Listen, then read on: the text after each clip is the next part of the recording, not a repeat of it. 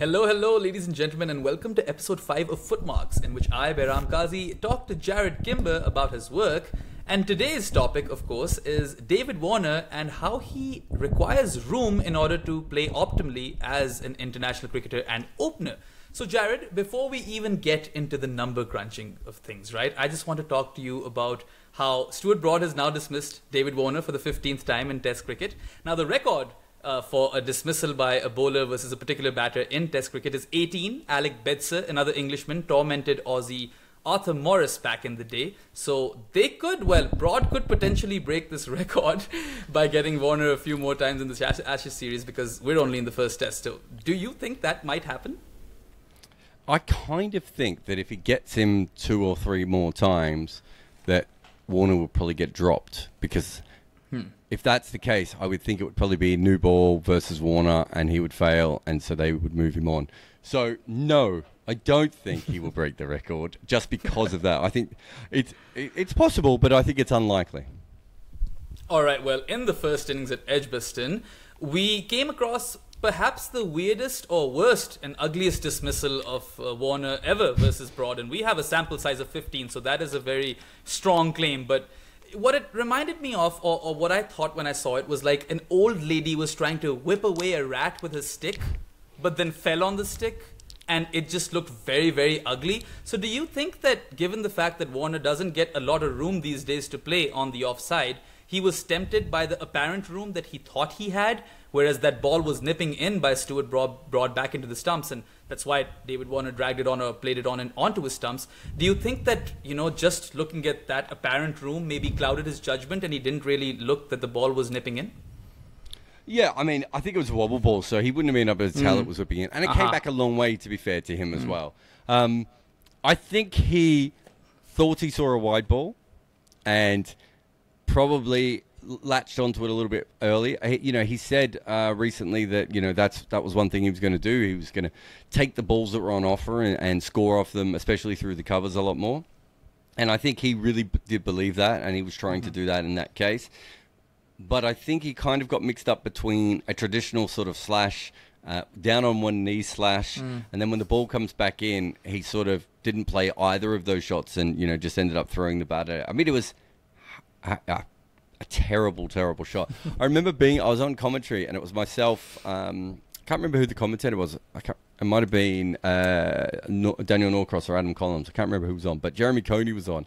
And so when you do commentary on the radio and there's 2 experts, when something like that happens, you want to be the person who talks about it after you've seen the replay. Right?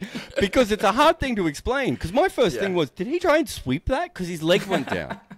Yeah. And I remember having to call it and looking at Jeremy, who was looking at the screen, trying to work out what had happened while I was trying to do it in live time. And Isha Guha came up to me the next day and said, "Oh, it was a great call to David Warner." And I was like, I cannot believe that I pulled that off, because that's not how it felt going on in my head.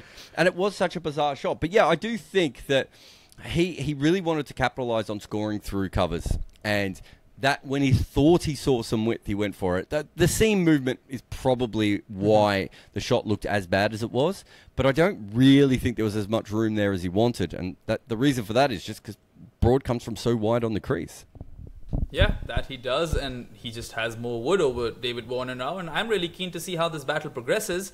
But anyway, let's get into some data now. Now, you mentioned that when David Warner made his Test debut back in 2011, only 20% of all deliveries bowled by right-handed bowlers to left-handed batters were from around the wicket. Now, that number has specifically, particularly spiked up, as last year's numbers suggest that out of the 60% of all deliveries bowled by right-handers to left-handers were from that angle around the wicket. So I want to talk to you about the bowler's perspective over here. Like, what has changed from their perspective and angle, and why do you think that number has risen as much as it has? There's actually just a bunch of reasons. It's really fascinating. I didn't get into it as much in this piece before, because I have written about it a little bit before. But essentially, we were an outswing bowl dependent game for a very long time. So the majority of the bowlers that bowled seam, and we're talking about seamers here, not spinners, obviously, but the majority of the seamers who bowled in cricket would bowl outswing, right? The right armers. And if you're bowling outswing, you want to bowl from over the wicket to left-handers because you want to pitch the ball on middle and off stump and straighten it and try and get your LBWs. We don't really have outswing bowlers anymore. Jimmy Anderson and Tin Southey were two of the last ones, and they're both wobble ball bowlers now. We have a lot more bowlers who bowl in swing, but mostly it's either wobble ball or just traditional seam bowling. And because of that, you don't have to bowl over the wicket. The other changes as well is the fact that with DRS, we understand LBWs with left-handers a lot more. So I do think that's a big part of it. But I also think that traditionally it was thought of as the wrong tactic, as a defensive tactic, or something that you did when the left-hander was already smashing the ball. But there were signs through, Glenn McGrath bowling to Brian Lara, Flintoff to Adam Gilchrist, and Andre Nell. I think Andre Nell's a really important person in cricket for this because I think he was one of the bowlers who worked it out the quickest. And then the next part of it is the analysts, right? The analysts then come along, and we now have whether you bowled over the wicket or around the wicket. Before, we didn't even have that data, right? So now the analysts are saying, well, to this guy you bowl over, and to this guy you bowl around, and you bowl better when you bowl around. I mean, to give you a point, I was dealing with a bowler who was really struggling to left-handers in T20 cricket, and he only ever bowled over the wicket to them. And I went, have you tried around the wicket? And what he said to me was really interesting. He said he didn't really know how to. So as an analyst, I had to pull him over to the coach and do that. And up until probably 6 years ago, bowlers, even when the team plan was to bowl around the wicket, if a bowler couldn't do it, they would just say, he can't bowl around the wicket. Now, there's no excuse. You are supposed to learn how to do it. You are supposed to go and find out, your method, work with the coaches and everything else. So now you would probably, as a bowler, you would still think about what you're best at, but the big difference is that, you would also know what the batter is not best at. And so you might get some bowlers who prefer to go over or around the wicket, but the majority of the time now you would at least try the thing that the other the batter doesn't like. And yeah, I think all those things really, really changed the way that bowlers bowl. And from that, I mean, if you think about it, I remember, it's a weird story, but I was a leg spinner, but I remember playing in a game where I can't remember why.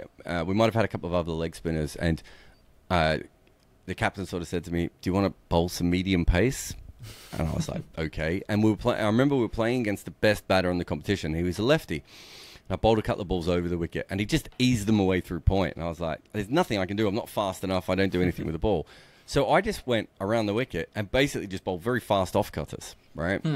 And I didn't really know what I was doing. It was just a natural thing to do. And suddenly, the best batter in the competition, I beat him like two out of 3 balls. And every time I would bowl in the nets to any of my left-handed friends, I would just bowl round the wicket, a couple of straight ones, and then a couple of cutters. That angle is so brutal that if you can get the ball to straighten even a little bit, it's huge. And you think about all the great bowlers who have a natural in-swinger or a natural off-cutter who've been bowling from over the wicket. Well, it's much harder if the ball is coming in at you and then straightening or even leaving you to hit it, because we know that, because that's what off spinners do to left-handers, and that's what left-arm finger spinners do to right-handers. So it's obviously a much better angle from that perspective, and there are so many reasons why it's come into the game, but it's a fascinating new part of it. Yeah, and if I really think about it, if I go back, obviously I wasn't alive back then. I was born in 94 and Pakistan won the World Cup in 92. But this is very similar to what Wasim Akram did to Alan Lamb, right? He moved it away and got top of off. And that's just pretty much what these right-handed bowlers are now trying to do to lefties. It's just role reversal. The right-hander is now a bowler and the left-hander is now a batter. But anyway, what I'm trying to get at now is that David Warner is a veteran of 105 test matches. He is not a newbie, not a new kid around the block. So why has it taken right-arm seamers so long to figure out that the best way to get David Warner out is to cramp him for room coming from or bowling from the other side? So you still have bowlers who don't like it. So we know that Kemar Roach and Stuart Broad are certainly two that absolutely love coming around the wicket. But Mohammad Siraj, for instance, doesn't like coming around the wicket, right? He'd much rather come over the wicket. And there's still a few of those bowlers out there. So you've got to remember that is a thing, right? What you're comfortable with. We see Jimmy Anderson in this test match bowling around the wicket. Oh, I say this test match, yeah. Whenever you're listening to Footmarks, but the recent Ashes test match, bowling around the wicket to Usman Khawaja and to Travis Head and to Alex Carey, despite the fact that they like it. But he likes it. So you've got to factor in that.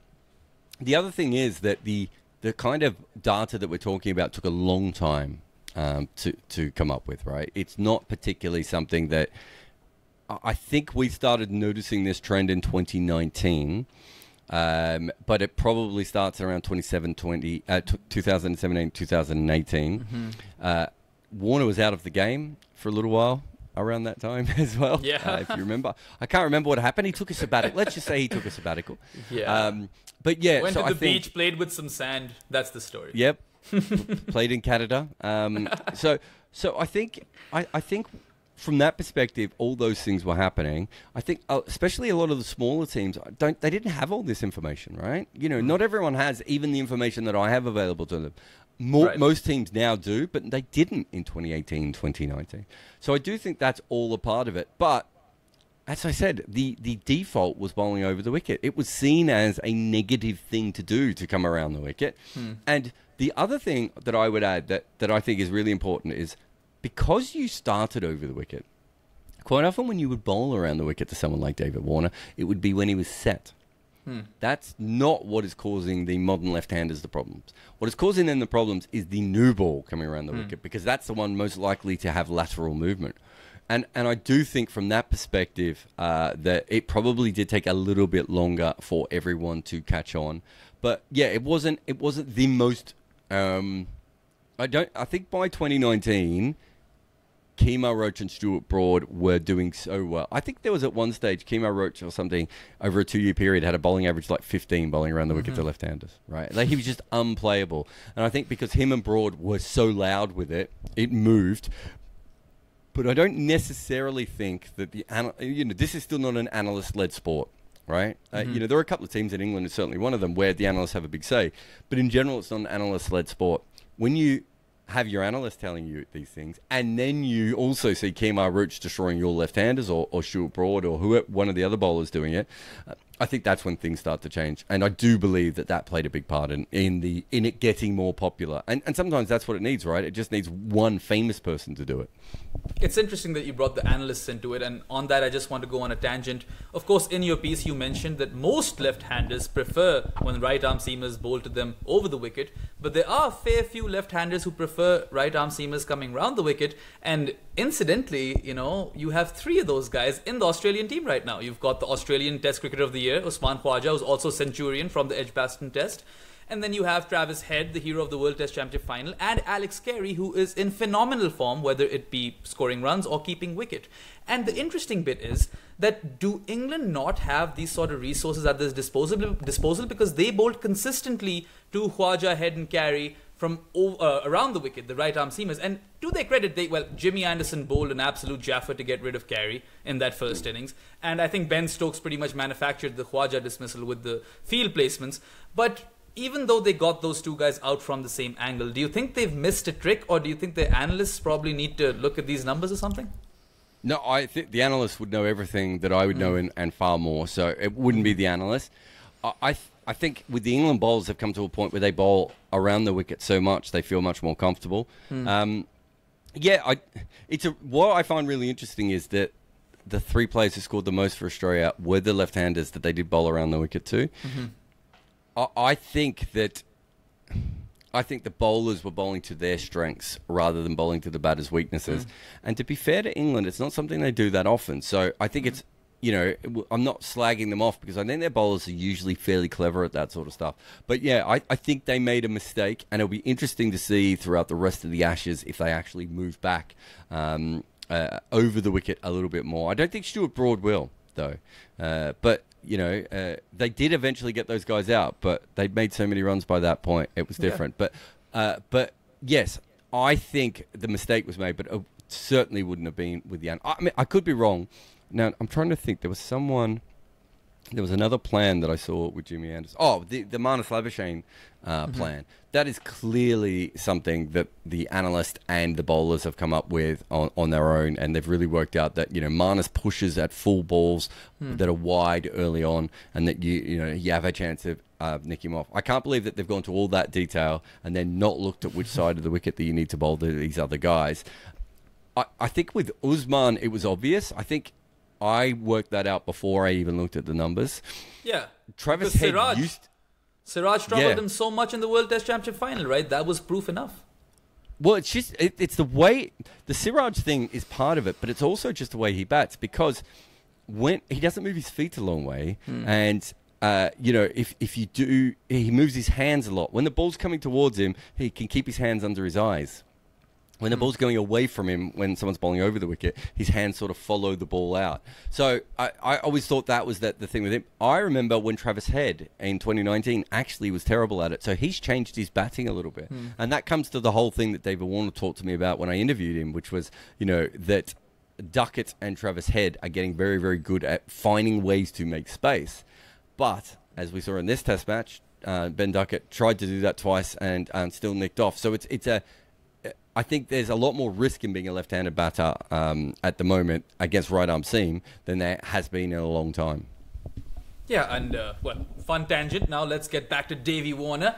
And he's been quite vocal about this, hasn't he? You were in that press conference, or whatever his words were with respect to this challenge, and he's been quite honest about it. He said that, look, he does enjoy the room, and now he is being cramped, and he has to make his own room, which is a challenge, but also something that left-handers can do quite effectively. We've seen a lot of them do it. Ben Duckett also tried to do something similar when he was batting for England. But the problem over here is that David Warner, there's no point of him talking to southpaws of yesteryear, because they never faced this problem. He's only getting to face this problem now because the numbers have increased now. So do you think there's anything else that Warner can do apart from, consulting right-handed batters of what they do when the ball moves away from them? Or is this, a roadblock and he just cannot get past it?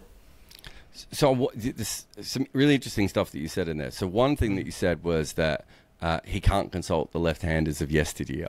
This is really interesting, because this is something that commentators... It's when you hear a commentator and they go, they should just bowl more Yorkers, right? And then you talk to a death bowler and you go, why don't you bowl more Yorkers? And they take you through it step by step why it doesn't work, right? It's the same with left-handers. When you talk to these left-handers and be like, oh, I never had any problem with bowlers bowling around the wicket to me. And I was like, yeah, but you were facing it when you were 60, and there wasn't a wobble ball, and DRS wasn't an issue, right? You weren't going to be out LBW if someone was coming around the wicket to you, because the umpire would say the angle was no good. All those things have changed. And KP talked about it when he talked about spin today, when, Andy Flower would say to the guys, come on, you've got to get better at playing spin. And they were like, Andy, when you played spin, you patted away half the balls you faced, right? No one could do that anymore. So the game has changed so dramatically. What I found interesting about Warner was he was talking to right-handers, which hadn't even occurred to me that he would do that. And he was going to right-handers and specifically saying that I need to work out how to cover my off-stump better, which is not something that left-handers had to worry about traditionally. So I do think that you can improve a little bit there. But the honest truth is, Behram, that I would assume all the way through cricket, this is now happening. I don't think this is just happening in test level or international level or first class level. So even in club cricket, bowlers are bowling around the wicket a lot more. What that means is everyone is going to learn how to do it. I don't think it's an unplayable art form, right? Bowling right arm seam around the wicket to a left-hander. What I do believe is that over a period of time, people will get better at it as they get to face it more. It should be, if it's working perfectly, or if it's working better, we should get to a point where about 50% of left-handers like it on one side and 50% of the left-handers like it on the other side, right? That would mean that we could work out that it's working pretty well. At the moment, that's not the case. I think it's about 7 on one side and about 28 on the other side, right?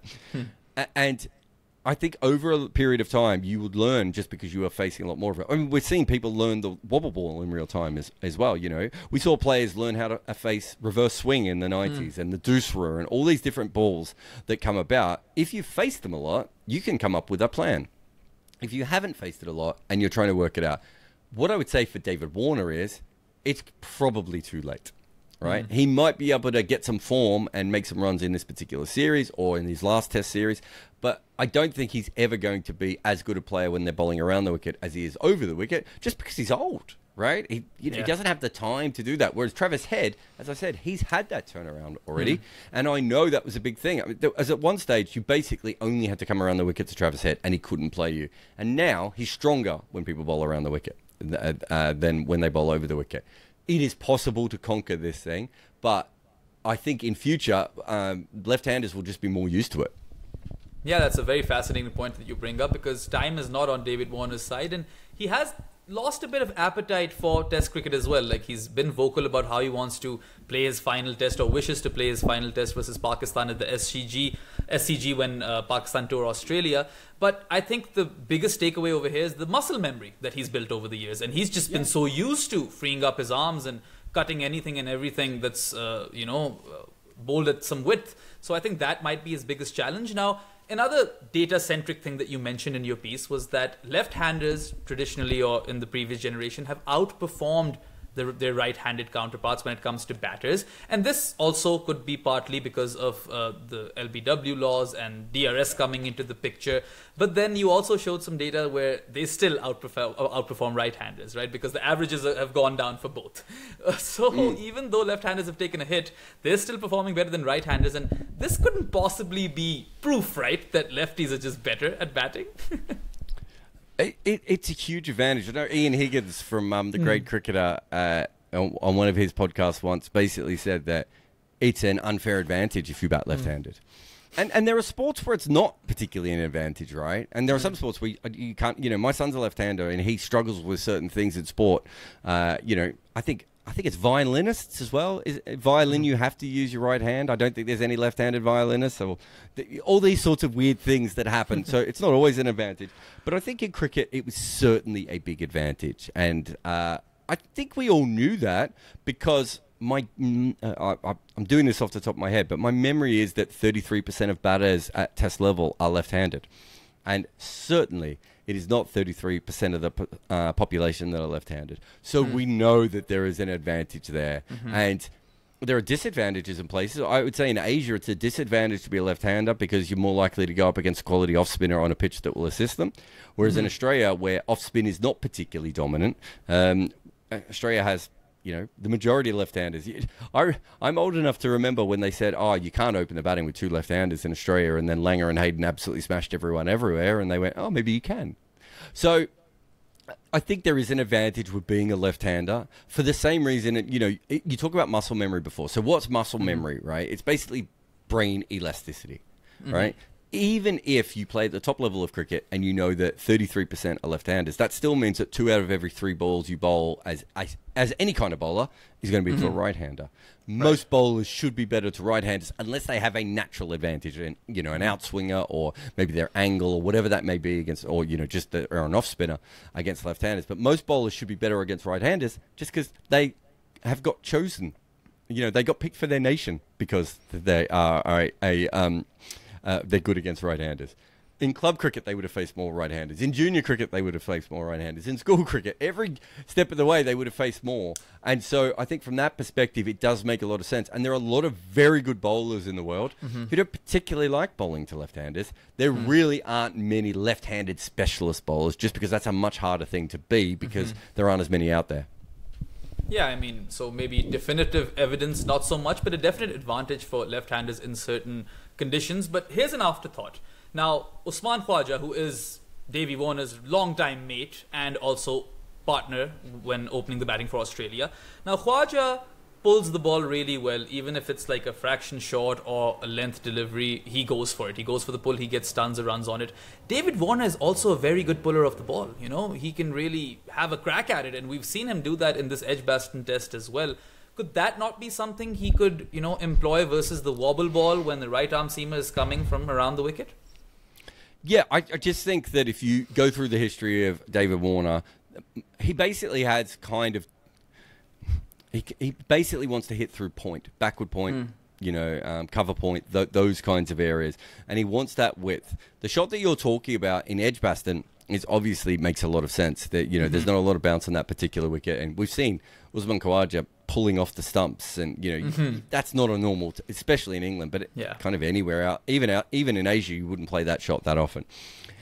Warner used to have this shot that was like a tuck shot that he played a lot in Australia. But he likes to play that when it's under his eyes. I think we saw the pull shot come out more in his second innings at Edgbaston, right? Whether he'll be able to do that when the wicket has more pace and bounce, I doubt.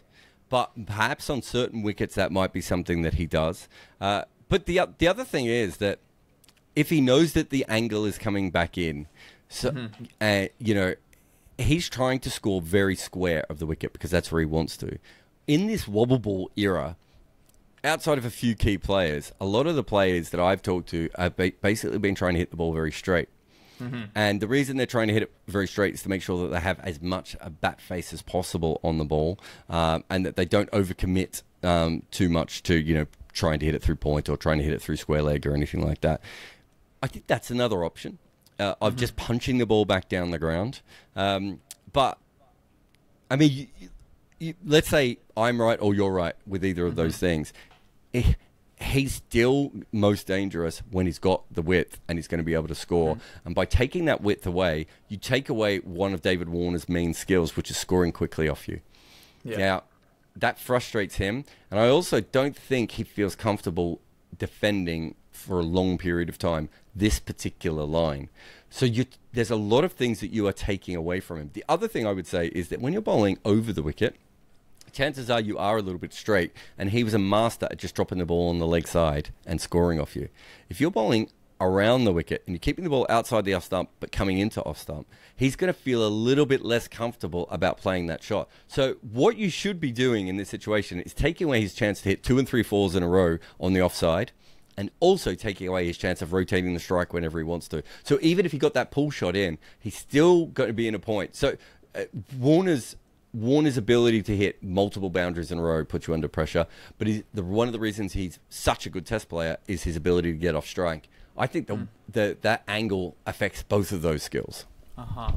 Well, I can't believe I'm going to quote or mention Zach Crawley over here, but here's another guy who loves to drive the ball and, play his strokes and everything. And even though he has a terrible record across 35, 36 test matches, however many they are, he did get runs in the first innings over here. And the hallmark of that innings, or why it was successful for a while, was that he had soft hands or played with soft hands, so his edges weren't really flying to the slip fielders, and he was employing the Baz ball shuffle. So could that technique potentially work for David Warner? I know Crawley's a right-hander, but David Warner does not play with soft hands, does he? No, I mean, Crawley's the opposite of Warner in every way, right? He's a foot and a half taller, probably. Yeah. And he's a right-hander, and he likes a big step down the wicket. But your point is also really interesting because Warner has started to use the crease a little bit more. That is an interesting one because we're seeing players all around the world do that. And if he can manage to use that crease a little bit more, that means that they can't just bowl that back of or not even back of a length to him, almost like a length delivery to him outside off stump, and keep him in that position. Batting on off stump is something that, he has tried before and hasn't particularly worked. But batting on off stump kind of gives the bowler a big advantage. If you look at what Tom Latham did, he would walk outside the stumps sometimes when people would attack him from that angle, which meant that suddenly the ball was, in his mind, on his off stump. On his leg stump because he's moved across and he could just turn it onto the leg side. There are little things like that Warner could do. He can't do what Crawley does specifically just because Crawley's massive. But what he can do is perhaps what Ollie Pope does, which is every now and again take a couple of steps down the wicket and just say, okay, well, now I'm here. And I think that if you look at, maybe not Devon Conway, but some of the other left-handers, but Latham is the one that really comes to mind, that they're very good at getting outside the line, which means that bowled and LBW are less likely, and then it's just the caught behind. It feels like Warner doesn't want to do that, and I think he still wants to play his own way, even though he can't. And again, that might just be, without wanting to age him, he's an older dude about to retire. He probably wants to do it his way. And to be fair to him, his career has been successful his way. Yeah, and I mean, have always been a Davey Warner fan, even though he's tormented Pakistan 300 in that SCG, or what test was that? I think it was the SCG, or might have been the MCG, cannot quite recall. But then, of course, there was a T20 World Cup semi-final. Warner was the player of the tournament in Australia's only T20 World Cup win. But Did he not make a lot of runs in UAE against Pakistan too? That's what I'm saying. The T20 World Cup semi-final. No. In the test matches. Because he's really the other interesting thing about all this, of course, is that Warner's really only ever had success in Australia, South Africa, and I think the UAE against Pakistan are the three places he's been most successful when touring. So, well done to Pakistan and South Africa for being on the wrong side of that. Yeah, I suppose so, and he's definitely been tormentor-in-chief for Pakistan. Steve Smith, not so much, but David Warner, definitely. And you see, when you look at David Warner, like, step back, look at it from a macro lens, look at his entire career, he's gone through several transformations. Now, this was a guy who people would say is not built for Test cricket, and here he is, 105 Test matches later, averaging over 40. He's built a decent career for himself, and he's definitely been one of the most prominent names in Australian cricket for the last decade. Now, this might be, a little too late for him to figure out, but we've seen him even transform outside, the field, from the bull to the reverend. Do you think he has it in him to survive till that SCG test till Pakistan, or is this the last we're seeing of him in this Ashes? It's a really good question. One thing I would say is that because we're recording this during the Edgbaston test, so it's after day 4. But he's out. Robinson has already gotten Warner, so that's over. Yeah. No, but what I was going to say is we don't know what the rest of the pitches are going to be like. We don't know if Anderson and Broad are going to kick up such a fuss that England go back to green tops. If they keep pitches like this, I don't think it's beyond the scale of possibility that he starts to make more runs. I've actually thought across his 2 test matches in England so far, he's looked okay. I haven't sat there going, oh, he looks terrible. The ball that he went out with in the second innings that Robinson got him was a cross-seam ball that he edged behind. It was kind of a surprise wicket. I thought he was batting really good at that point. I thought he batted really good at times at the Oval against India as well. If the pitches continue like this, I wouldn't be surprised if he makes it through to the SCG. If the pitches have any life, or he gets thrown in on a couple of mornings against the England bowlers, I don't think it will take that long for. Maybe some of this depends on how Australia is going in the series. Because remember, they kept him all the way through last time, despite the fact that he didn't make any runs because they were still doing well in the series. They didn't have to make that decision. But I would assume that if the pitches stay exactly like they are, he will make it to the end of the Ashes. But I think if there's any regression towards lateral movement, whether it be off the pitch or in the air, I don't think he makes it to. I don't think he makes it to the SCG. No. And what about the fact that this is his last Ashes and he does, intend to retire very soon? Does that, free up his mind a bit? Is there less pressure? Does he play with more freedom? Maybe that's why he's playing, decently in this innings. Or, well, decently is relative, but we expected Warner to be much worse, right? Yeah, well, I suppose if you look at the pitches, both of these pitches, not that they've suited him. They haven't been exactly David Warner pitches, but they haven't been the kind of England pitches that David Warner doesn't score on, if that makes sense. Look, I think there is less pressure on him. I think you're right there. But I don't think it's a pressure thing. I think it's a technical thing. And so, yes, that will free him up. It wouldn't surprise me if he got away in one test just because he's David Warner and he could get away. But England aren't going to allow him to be in a situation where he dictates. And so it might be a slightly different kind of innings from that point of view. But that is the kind of innings he might be able to do where he's just like, wow, this is one of my last knocks ever. I might as well, do everything I can. And I think that's where the lack of pressure doesn't matter. I don't think he's afraid of being... He wants to retire against Pakistan at the SCG. We've mentioned it multiple times in this podcast. He's very clear on that. I don't think it's the end of the world to him if he doesn't, right? That's probably a healthier mental position to be in if you are going through a bit of a form slump, then, oh my God, my whole career is going to end if I don't make the next run, right? So from that perspective, I'm not too worried about it. And the mental pressure should help him. But at the end of the day, I do think it's a technical thing. And so, the mental side's only one small part. Yeah, well, I'm sure like myself and many other viewers would be very, very keen to see how he fares versus Stuart Broad, because if he loses his wicket to him, let's say 4 more times in the next 8 tests, I think Stuart Broad is looking at a lifetime supply of Marmite at the very least. That's definitely happening. But anyway, thank you so much for your time. Yeah, you were saying something. No, I was just going to say, if you haven't seen the Marmite ad that Behram's just talked about, Google it. It's because I've watched the ad twice. Have you seen the ad? Yeah. I still can't work out if it's a good ad or not. I can't work out if it's good. To be fair to Brody, I think his acting throughout the ad holds up. But I know one of the Barmy Army guys in it, the big guy with the muscles. I've had some drinks with him before and met him a few times on tours. But it's a bizarre. This is the thing. Stuart Broad has an ad where the rivalry with David Warner is in it. What remarkable thing of this. This is a relationship that's going to last beyond their careers. And, doing this, one thing I would just add just before we finish is that there were some people on this list. Like, my favorite one was Hugh Trumbull and Tom Hayward. So Tom Hayward was the best batter in the world in the period in which he played.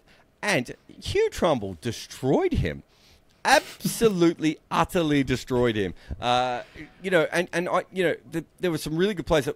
Will you say Arthur Morris and Alec Betzer? Again, Alec Betts a fantastic bowler, but Arthur Morris, if you're dominating Arthur Morris or David Warner, but the other good thing, if you do have a look at the list of the guys who've got the someone out the most, just have a look at many times McGrath, Ambrose and Walsh come up. And I think it's because they also went up against a bunch of players who played for long periods of time. But I did wonder how many times, like if Ambrose or Walsh didn't have the other one at the end, how many times they might have got some of those guys out. They might have been in the 30s point if they were on their own. But yeah, no, look, I think I'm really fascinated to see how Warne goes, but I'm also really fascinated to see how left-handers develop going into the future. Definitely, and just a little bit more on that list. I mean, we mentioned, Hugh Trumbull and then the Betzer-Morris rivalry or whatever. This one is the one that people will remember. Stuart Broad versus David Warner, just because it has all of that pop culture reference and it's in an advertisement for Marmite. And one other keen observation is that if you look at all the batters that Ambrose and Walsh and McGrath were getting out, Mike Atherton features a fair few times. If you're watching this, Athers, I'm sorry. But he is a staple over there. And I think they joke about that a lot in the comm box as well. But yeah, I think we're all keen to see how left-handers fare, in particular Broad versus Warner. I think it's a fascinating development in cricket. And I think if you look at the last couple of years, obviously DRS and spin has been one and the wobble ball's been another. I think this is the other major third one of, these guys come in, Warner is, I didn't get into it in the piece, and we'll finish up because I am exhausted and need to go to bed in the middle of this. Yeah. But the other thing is that sometimes you enter Test cricket and you're perfectly set up to dominate Test cricket, which David Warner was. And then Test cricket changes. And one of my favourite ones of that, of course, is Shane Watson, who would have been taught as a young child, you're a big, massive man, take a big step down the wicket, no one's ever going to get you out LBW. And then poor old Watto runs into DRS, and his career arc completely changes. And we know he was a quality batter, but we also know he never quite overcame that. And all these things are happening in real time, right? And the counterpoint to that is Usman Khawaja comes back into the game when everyone's bowling around the wicket and it happens to be the thing he likes. Sometimes life just breaks your way. Yeah, and Usman Khawaja is averaging, 68 points something as an opener in Test cricket, which is the most for any opener with minimum 25 innings. But yeah, that's a fantastic point you make, and I think we'll end this podcast now because you have to sleep and I have to as well. But I'll end it on a note of, free left-handers, stop caging them. Right armers bowl from over the wicket or something. That's not fair. We love ourselves a left-hander. But anyway, thank you so much for your time, Jarrod, and I hope all the listeners enjoyed as well. We'll be back with episode 6 of Footmarks next week. Till then, that's all from us. Goodbye.